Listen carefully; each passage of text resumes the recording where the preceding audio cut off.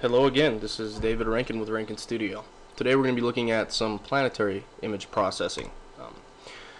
This is can be kind of challenging at times, and if you don't understand some of the basic concepts, it can be a little bit confusing. So here's an image that I got of Jupiter on January 2nd, 2012. It's inverted, so the southern hemisphere is at the top. That's just aesthetic thing. If you would like this data to follow along with the video, just PayPal me $5 and I will send you the videos via my website and you can follow along. If not, the techniques in the video will be pretty much universal, so you can use these on any videos you're able to capture. I'm not going to say these are the best techniques. These are just the ways that I've kind of come to after screwing around with a lot of different software. The idea here is just to get you introduced to the concepts, and then you'll probably end up developing your own techniques. So I've ran these 3 raw videos through a free program called Castrator. So what it does is it cuts the extra area out of the video, which reduces the file size. This is the red channel. I filtered the light in the optical train and used a true monochrome CCD camera. You get a lot more resolution with monochrome than you do with color cameras. You can still create amazing results with color cameras, but I prefer monochrome because you do get a lot more resolution, because every pixel is going to be dedicated to whatever wavelength of light you're shooting, versus every 3rd or 4th pixel on a Bayer array, which is pretty much a color camera. You get a lot better resolution with monochrome. The image is going to be going in and out of focus quite a bit because of the atmosphere moving around. So the idea here is that we're going to take these images, the red, green, and blue images, and we're going to stack them in a free program called Registax. And what it's going to do is it's going to look at this video, and it's going to kind of use some algorithms to pick out the sharpest frames, and it's going to fix the distortion that's taking place, and it's going to stack those together to remove the noise, and then you can go through and sharpen the image, and the results are amazing. You can take what you would think is a pretty bad video and get some pretty sharp images out of it. So let's get started working in Registax here.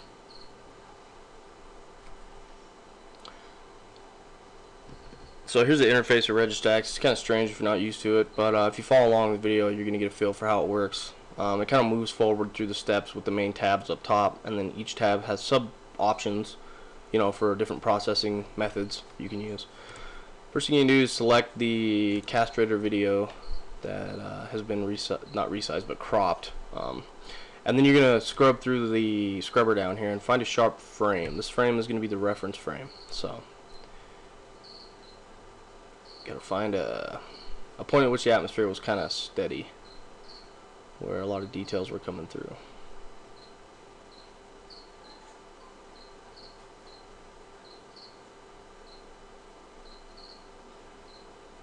Of course, it's going to take a little while because it changed a little bit. So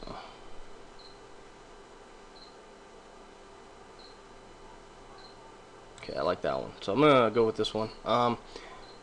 Minimum distance between points on this one is 25. The minimum distance from the edge is 10. The intensity selection is default, and we have a low of 18, a high of 230.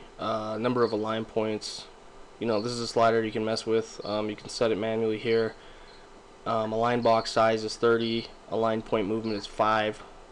So depending on how much resolution you have, how big the planet is on the sensor, what planet you're shooting, you're going to have to kind of tweak these settings and just kind of get a feel for it. It's hit and miss, just a matter of getting familiar with it. So this works well for this video, so I'm going to go ahead and just set align points on this frame that I found that was a sharp frame. So sometimes you have to hit it more than once to get a good selection, so just keep that in mind.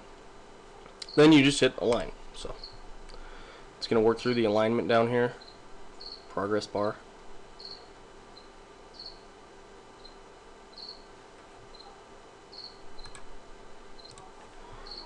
Okay, so the alignment is now complete. So now this scrubber bar becomes pretty much a clipping bar. It's sorted the frames from worst to best, and so this is where you can limit the bad frames or just cut them out of the video. But this is not the point that I like to do this at. So I'm just going to run it all the way to the right to make sure that I have 1,000 of 1,000 frames selected, and then hit limit. And then that's going to run us into the next tab. So we went from align to stack up top. And in the stack tab, you can see there's quite a few different settings. You don't really need to mess with anything under create AVI. the main stack options are right here. So these are the options that I tend to use. The stack size is default. 3 for the use nearest by align points, normalization of frame intensity, and correct geometry. I usually select these two. So this is where I'm going to limit the video as well. So I'm going to grab the up top here, the stack graph, and you can see the different frame quality jumping up and down here. So if you grab the slider on the left and pull it down, it's going to start clipping the bad frames out of the video. And I'm going to get it right about to the top of the majority of the frames here. So you can see that's the mean, pretty much the mean good quality of the video right there. You can grab it from the back side here and pull it in as well to clip bad frames on this side, because it sorts the frames, so the quality is going to drop as you head to the right. So you can also clip those, but I usually don't mess with that. So from here, what I'm going to do, again, check over the settings, just hit stack, easy enough, and it's going to go through, and the 740 some odd frames that I selected, it's going to only use those. It's going to correct the geometry of those, it's going to normalize the intensity, and it's going to stack them together to remove the noise. So you should end up with a pretty neat looking smooth image here, but it's fairly blurry. So the next step is to run into the wavelets tab and sharpen this image to get some details out, and you're going to be really surprised by how much detail is going to come out of this.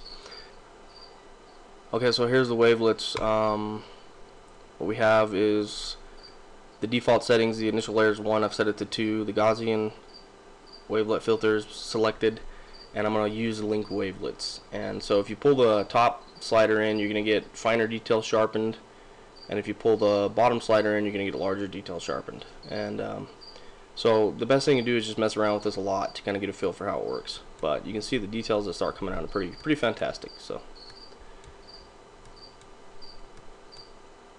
of course you can overdo it, so you got to be careful with that. I'm really liking how this looks. I don't want to go too far with it. You can see it's pretty noisy, so I'm going to run a denoise on the 6th layer. Denoise on the 6th layer, and that'll kind of smooth it out a little bit. And there's a lot of really good details coming out in the red channel here. After you're happy with the processing on it, you have all these other options over here. The gamma, the flip and rotate. You can, if you have an RGB image, you can align the color channels. We're going to create the RGB image in Photoshop. So anyway, so just run a do all, and then that'll sharpen the entire image if it hasn't already, and then save the image. So I'm going to put it on my desktop as Jupiter Red with the time and the Castrator tag at the end. So there it is. You're going to go through and do this for the red, green, and blue channels, pretty much the exact same method.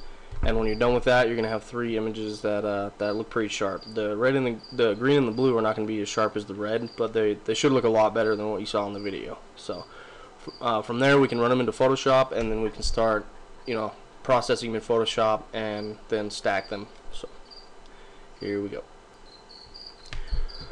Alright, so here we are in Photoshop with the 3 images out of Registax. You can see the blue, it's not quite as sharp as the red. The green is somewhere in between. That's because of the wavelengths of light. Shorter wavelengths tend to scatter more in the atmosphere when you're shooting. So generally you can get a pretty good red channel, but if the seeing conditions aren't great, you're not going to have a great blue channel. So this is average seeing, a little bit above average maybe. So we're going to run a little bit of pre-processing on these images before we combine them for our final red, green, blue image. What I like to do is kind of clip the backgrounds of the images. So grab the gray slider, pull it in with the levels tool toward the black slider, and you can see the background lights up real nice, and then clip the background with the black slider by pulling it in, and then pull the gray slider back to drop the brightness of the disc back down. I've done this on the green and blue channels already, and then just a filter despeckle on each of the channels to help reduce the noise a little bit more. And we're ready to combine the images now. So these are black and white images that are representations of the colors that you shot. So this is blue, green, and red. We're going to select the blue channel, layers, background. Make sure you have all channels selected. Well, I guess it doesn't really matter, but just make sure you have the background selected. Control A, Control C to select all and copy. Run over to the red channel, and then on the red channel under channels, you're going to paste the blue channel as the blue for the red channel, and this starts building your red, green, and blue image. So now it's different than it was. This is actually the blue channel for the red. Now you can do the same thing with the green. Control A, Control C, run over to the red channel, and then paste it as the green channel for the red image. So now you actually have the red channel becomes the RGB image. You leave the red as the red, you paste the green and the blue in, and you have your RGB image under the red channel. So if you zoom in, you can start aligning the three color channels because they're probably not going to be aligned right, and this could be a little bit of a pain.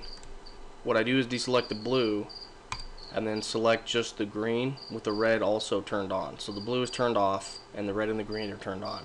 But I'm going to select the green and then grab the move tool, and then so what you can do is kind of just start pulling it around, and you can see as you go off it starts to get blurry and the highlights are all wrong. It looks like a 3D image like when you wear those glasses, but if you get it just right, you shouldn't have any weird highlighting happening.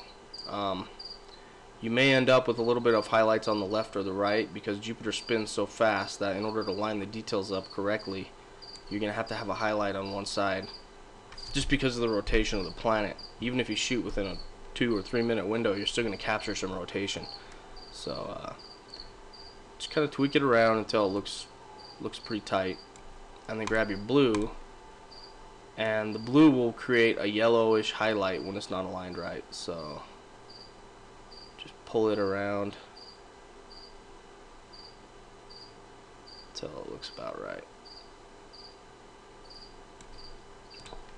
Of course, you can grab the red if you need to and move it too. So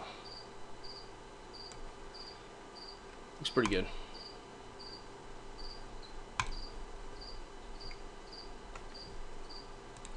Zoom, actual pixels, select, deselect, layers. Make sure that under your channels that the RGB is selected, the entire image, each channel is selected, and then you can start processing the colors, because the color balance is going to be off depending on your exposures. If there wasn't the same exposure for red, green, and blue, your color balance is going to be a little bit off. So you need to set the white balance in the image.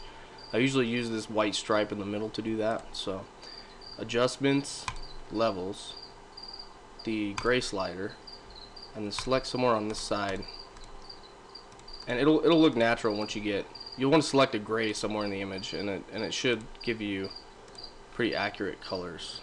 If you open up the info window, just look for RGB values that are the same. So that's 49, 50, and 50. So if you can get the RGB values the same and then select that as the gray point, it should give you a pretty solid gray. So pretty solid color adjustment.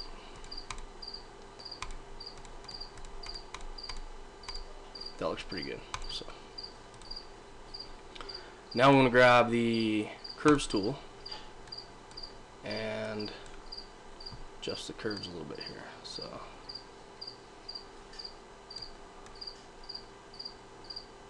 give it a little bit more contrast. You don't want to blow out the whites.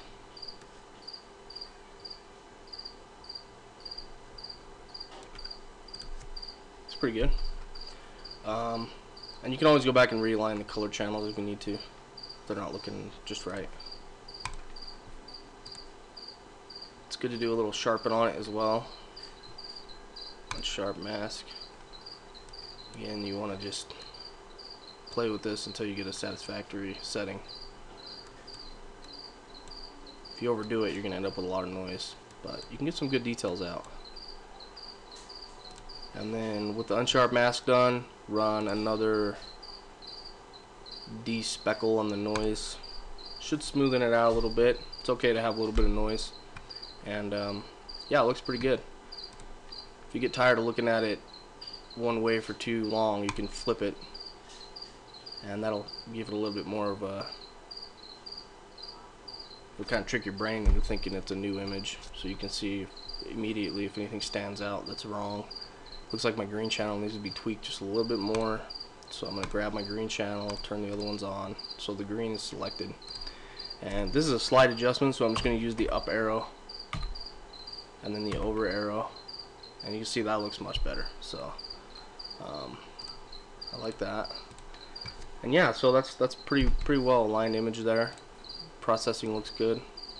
You can crop it to get rid of the border, and then generally what I'll do is just tweak it a little bit more because it looks good when it's twisted a little bit.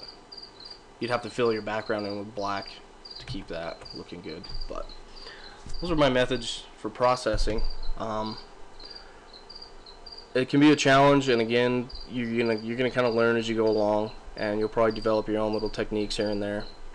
One plugin that I really like is called Astraimage. It's $30 plugin for Photoshop, and it does a really good job at sharpening these images. Have the large details, medium details, very large details. I don't know, just the fine details, getting fine details teased out really make a really large difference in the quality of the final product. See, just another tweak with the Astraimage, and you get even more detail out. And then you can upsample it a little bit. Percentage on the image size, change it to 120, and that'll upsample by 120%. And you know, it held up pretty nice to that. So again, if you would like the raw data, just PayPal me $5 and you can have it. If not, hopefully these techniques will help you with your processing. And you know, if you have any tips or anything like that, shoot me an email. Thanks.